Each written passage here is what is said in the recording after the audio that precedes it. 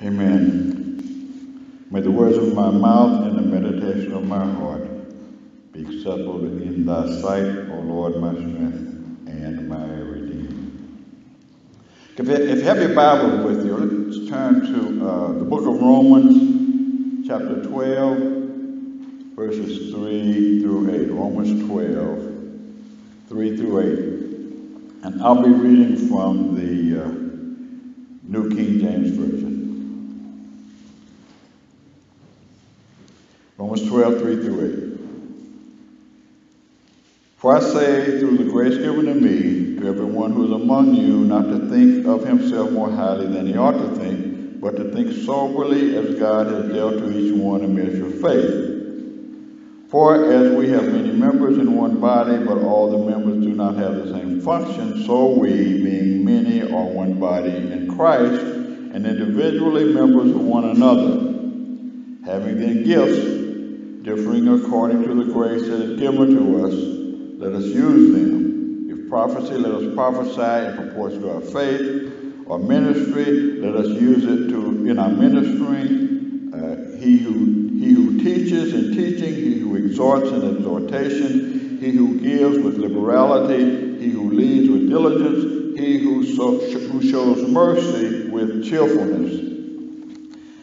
Now, we finished our Doctrines of Faith series last week with the doctrine of stewardship, which is managing, if you remember, which is managing the things that God has given us to manage. There were four principles of stewardship. One was the principle of God's ownership of everything and everyone. God owns everything and everyone.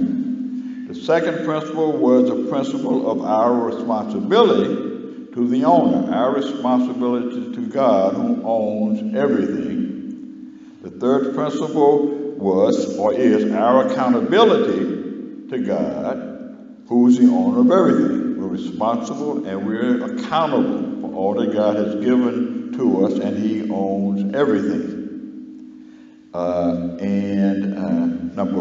He owns everything, which means He owns our talents, our finances, our environment, everything. The last principle that we looked at last week was the principle of reward. If we are responsible and we're accountable and we take care of manage what God has given us, there are rewards for that management. There are rewards for that management. And remember, the last thing I said was that we can express our stewardship by giving ourselves away in the name and for the glory of Christ. We can express our stewardship by giving ourselves away. Which brings me to our text for today.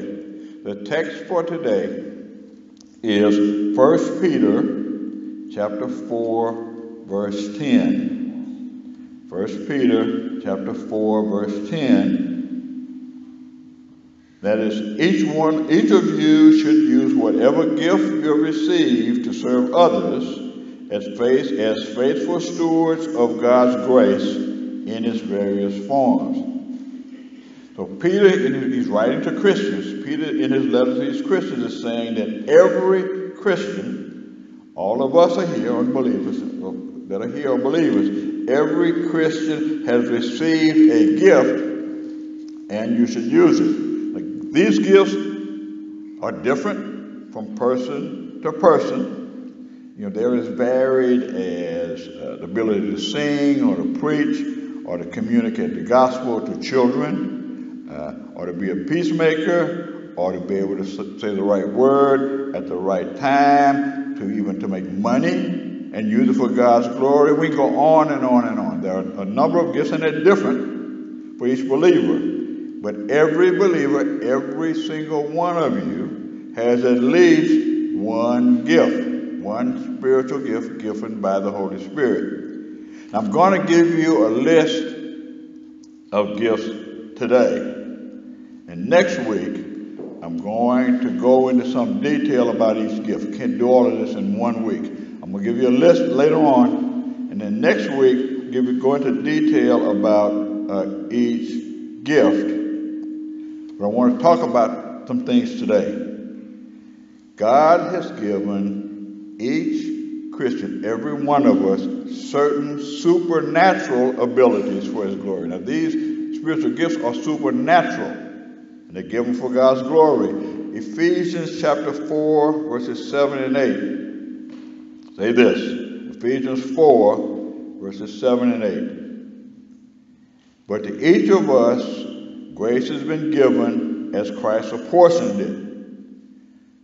This is why it says, when He ascended on high, He took many captives and gave gifts to His people. So He gave gifts to everyone. And the gifts of grace, meaning there's something we did not earn, we did not study for them, we did not buy them. They are a gift by grace. Now this sermon today and the one next week really just scratches the surface, but I hope it's enough for you to realize that each one of you who is saved and is a believer has at least one spiritual gift, and that gift was given to you for you to use in the body of Christ, so that the church, the body of Christ, will benefit. It doesn't mean just Christ's church that will benefit, but it means the body of Christ will benefit from your spiritual gift. Now, we have different gifts, and the combination of those gifts, when used, will benefit and build up the church, build up the body of Christ. I'll say again, this gift is a grace gift. As a matter of fact, the word gift comes from the Greek word charisma, from where we get charismatic. And that simply means that it is freely given. It's a gift of grace. It's freely given. Now, these gifts are given by the grace of God, so again, they were not earned by study or practice or genetics, but by God's grace. They're supernatural acknowledgments and endowments given by God. And they're different. Go to 1 Corinthians chapter 12, verses 4 through 7. 1 Corinthians chapter 12, 4 through 7. There are diversities of gifts, but the same Spirit. There are differences of ministries, but the same Lord. And there are diversities of activities, but it is the same God who works all in all. But the manifestation of the Spirit is given to each one for the profit of all. It's a gift that you have, and you all have one. It's given for everybody's profit in the body of Christ. Now, these are supernatural graces which individual Christians need to fulfill for the mission of the church. Now, the gifts are related to both seemingly natural abilities and seemingly miraculous abilities. But all of them are gifts, all the spiritual gifts are empowered by the Holy Spirit. The gifts are different, but they have some common elements. There's some common elements of the spiritual gifts. They're all different, but there's some common elements. One, each is a manifestation of the Holy Spirit's presence in your life. The spiritual gift is a manifestation of the Holy Spirit's presence in you. Each gift is for the common good. It's intended to build up the body of Christ. And each gift is given as the Holy Spirit determines. We may want a certain gift, but if the Holy Spirit has not determined that, you don't get that gift. The Holy Spirit determines what gift to give to each individual person. 1 Corinthians 12:11. 1 Corinthians chapter 12, verse 11 says, but one and the same Spirit works all these things, of all the gifts, all distributing each one individually as He wills. It's the Holy Spirit's option to give whatever gift He wants to give to whoever He wants to give. And there's no true, I want to keep emphasizing this, there's no Christian in whom the Holy Spirit has not given a divine capacity enabling him or her to make a significant contribution to other believers. So you have a gift that's important for me. I have a gift that's important for you. And if those gifts operate in love, the church will accomplish what God intends for it, and that's to show the world his plan of salvation for everybody, regardless of who they are. Now, we're all familiar with the fruit of the Spirit. We've talked about that a number of times. It's in Galatians 5, verses 15 through 26. And I'll read that real quickly. Now, the works of the flesh are evident, which are adultery, fornication, uncleanness, lewdness, idolatry, sorcery, hatred, contentions, jealousies, outbursts of wrath, selfish ambitions, dissensions, heresies, envy, murders, drunkenness, revelries, and the like, of which I tell you beforehand, just as I told you in time past, that those who practice such things will not inherit the kingdom of God. But the fruit of the Spirit is love, joy, peace, long-suffering, kindness, goodness, faithfulness, gentleness, self-control.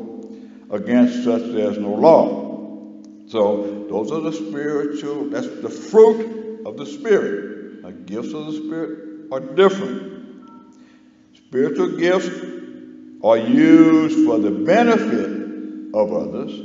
Your spiritual gift is used for my benefit, while the fruit of the Spirit results in personal sanctification. The fruit of the Spirit is for personal sanctification. The gift of the Spirit is for you to use to help me in develop my relationship with Jesus Christ. Now, the fruit of the Spirit is the same for all believers. The fruit of the Spirit is the same for all believers because the Holy Spirit wants to develop in each one of us the character that's like Christ. When that character is developed, it'll include the fruit of the Spirit: love, joy, peace, patience, kindness, goodness, faithfulness, gentleness, and self-control. As the fruit of the Spirit is developed, it'll include all those things. The gifts of the Spirit are almost always different between believers. The fruit of the Spirit is the same. The gifts of the Spirit are almost always different, because the Holy Spirit equips each Christian with a unique set of gifts and talents.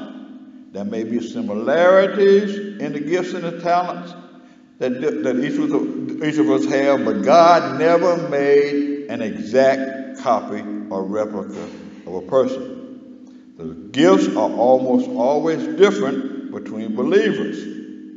The fruit of the Spirit is the goal. The fruit of the Spirit is the goal so that we become more like Christ. As Romans 8:29 says, for whom he foreknew, Romans 8:29, for whom he foreknew, he also predestined to be conformed to the image of his Son, that he might be the firstborn among brothers. So the fruit of the Spirit is the goal. The fruit of the Spirit is the goal. The gifts of the Spirit are the way of achieving the goal. The gifts of the Spirit are given to help us and others toward the goal of a Christ-like character. The fruit of the Spirit is about who we are becoming. Remember what they are? What the fruit of the Spirit is? Well, the fruit of the Spirit is about what we're becoming as we we are being sanctified more and more and more. The gifts of the Spirit are about how we serve God in this life. The gifts of the Spirit are about how we serve God in this life.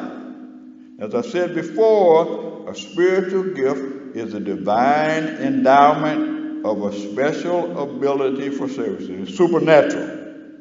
A spiritual gift is an attribute given by the Holy Spirit to every single Christian according to God's grace for use within the context of the body. The gifts of the Spirit are so that we can help each other. So, another question. What's the difference between a talent and a spiritual gift? Well, there are some similarities between talents and spiritual gifts. Both are from God. Both grow in effectiveness with use. Both are intended to be used on behalf of others and not for selfish purposes. Just as I read in 1 Corinthians 12:7, but the manifestation of the Spirit is given to each one for the profit of all. So the spiritual gifts and talents are to be used to benefit others, but there's some difference between a spiritual gift and a talent. Because we should use our gifts and talents to obey the two commandments that Jesus said were the two greatest commandments. This is why we should use our gifts and our talents. Because Jesus said, the greatest commandment was, you shall love the Lord your God with all your heart, with all your soul, and with all your mind. And the second is like it, you shall love your neighbor as yourself. On these two commandments hang all the law and the prophets. Okay? But to whom and when talents and spiritual gifts are given differs.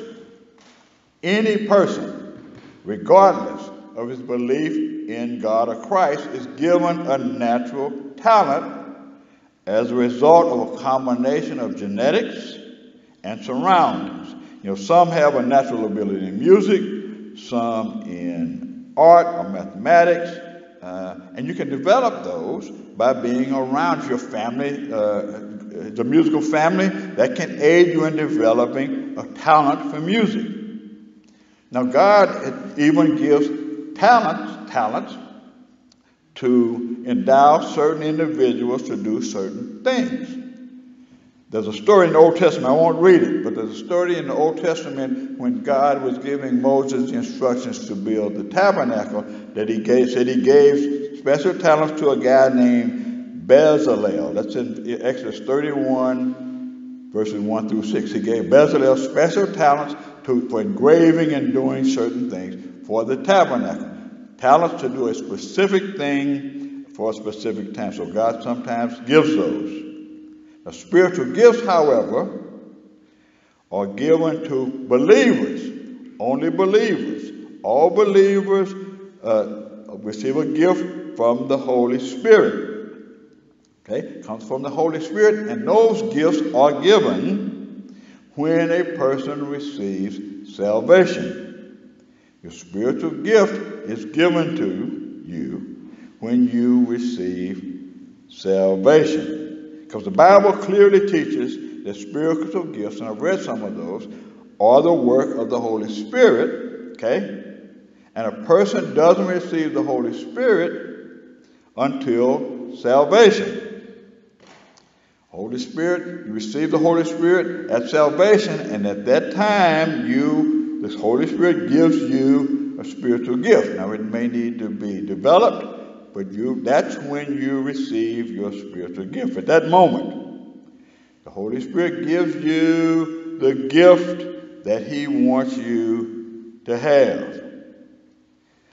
A talent is a result of genetics and or training. A spiritual gift is a result of the power of the Holy Spirit.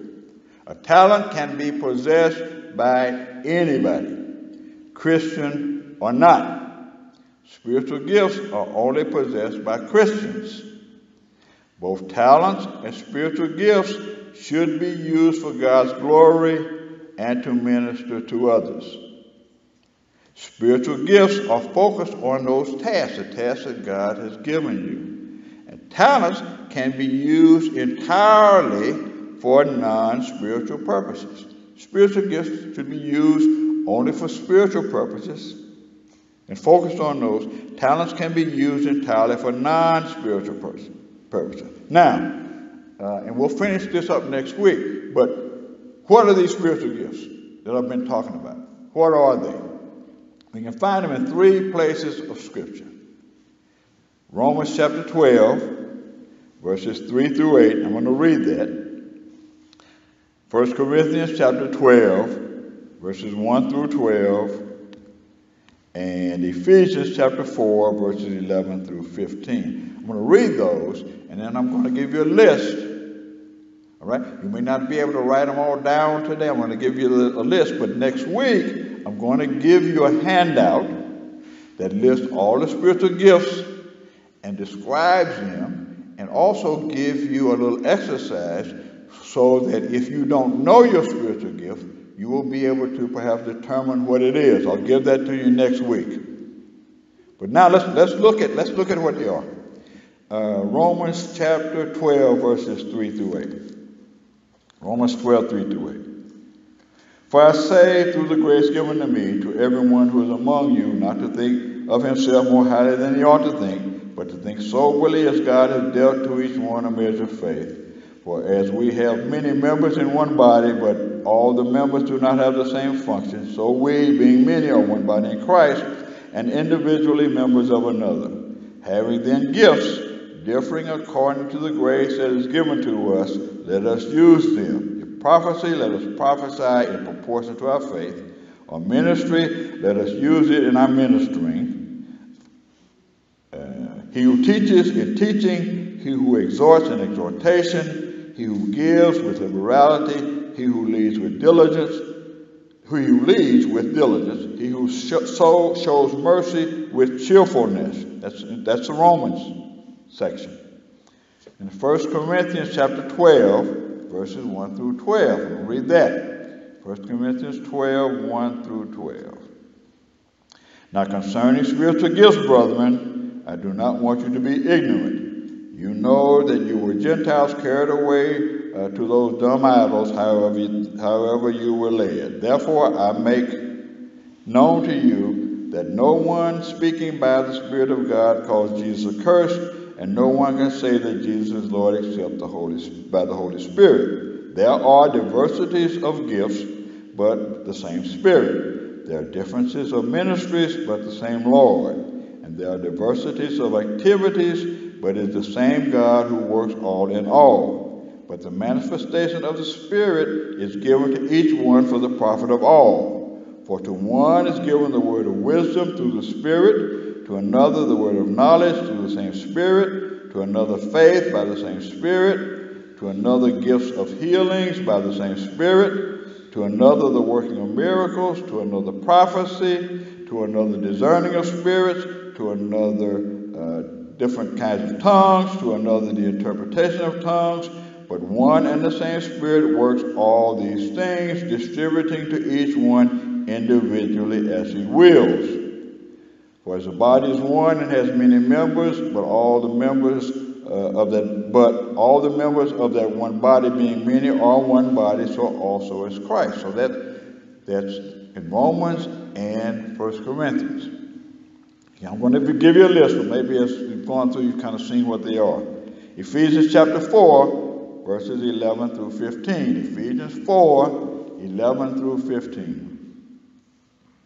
And he gave himself some to be apostles, some prophets, some evangelists, and some pastors and teachers for the equipping of the saints, for the work of ministry, for the edifying of the body of Christ, till we all come to the unity of faith and the knowledge of the Son of God, to a perfect man, to the measure of the stature of the fullness of Christ, that we should no longer be children, tossed to and fro, and carried about with every wind of doctrine by the trickery of men, and the cunning craftiness of deceitful plotting, but speaking the truth in love may grow up in all things unto him who is the head. Now we went through all of those scriptures, okay, and what the important point is that they're all given by the Holy Spirit. They're all supernatural abilities, and they all are to be used for building up the body of Christ.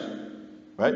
So it says, so that we should no longer be children, tossed to and fro, and carried about by every wind of doctrine. That's the purpose for all of these gifts that are in the body of Christ. So here's a list. And we're going to talk about them next week. All right, you may not get them all because there are a lot of them. Okay, exhortation or encouragement, giving, leadership, mercy, prophecy, service, teaching, administration, apostleship, discernment, faith, and then we're talking about a supernatural faith. Now, we all have faith, but we're talking about a supernatural faith. We'll talk about that next week. Healings, helps or service, knowledge, miracles, tongues, interpretation of tongues, wisdom, evangelism, and pastoral shepherding. Okay? That's a list of the gifts. Remember, every Christian has one or more of these gifts. Some believers have received more than one. Again, it's the Holy Spirit's decision. Some have one only, some have more than one. Remember, they're given at salvation, but they may be left to be, they may lie undiscovered and dormant for a long time. And I don't want that to happen to us. That's why I'm going to give you this handout next week. Now, you've heard people say that if you don't use your gift, you'll lose it. Well, I'm not sure about that, because if the Holy Spirit gives them to you at salvation, I don't think you can lose the gift. You may not exercise or use it, but I don't believe you can lose it. Spiritual gifts can be abused and neglected, but they cannot be lost. Remember, spiritual gifts are not the same as the fruit of the Spirit. They're not the same as natural talents. But remember this: all Christians, every one of us, are called to a ministry of some kind. And your gift enables you to perform that ministry. And your gifts ought to be used for the body of Christ. They are not for self-promotion. They're not, but for the profit of the body of Christ. One guy said, the possessor of the gift is only the instrument, not the receiver of God's glory. The possessor of the gift is the instrument, okay, and not the receiver of God's glory. God gets the glory, we're the instrument that he uses. He uses the gift to glorify God. So next week, we're going to talk about each one of the spiritual gifts, and we're going to give you a guide to help you identify your gift if you don't already know what it is. One point I want to make is that it is not too late to start using your gift. And from a selfish perspective, I want you to use your gift, because if you're not using your gift, I'm missing something. If you're not using your gift in the body of Christ, if you're not using your gift in Christ's church, then we're missing something that only you uniquely have, because God gave you that gift. So we're going to talk about that next week. And so anyone here, remember I said these are supernatural gifts, and they can help you even in your secular work. For example, a person with the gift of teaching, okay, can have that spiritual gift that's supernatural in the church, can be used in their vocation. Your spiritual gifts have some value outside the body of Christ, though they are designed for use in the body of Christ. So if anyone here today who's not a believer, not a Christian, you may have some talents that are great, but you don't have any spiritual gifts. And today is the day to get them, because as I said before, they are given at the moment you are saved. So if there's anyone here today who has not accepted Jesus Christ as their Lord and Savior, come now and do that. come now and do it, and we'll all rejoice with you because it's a great time. If there's anyone here today who is looking for a church home, this is a great one.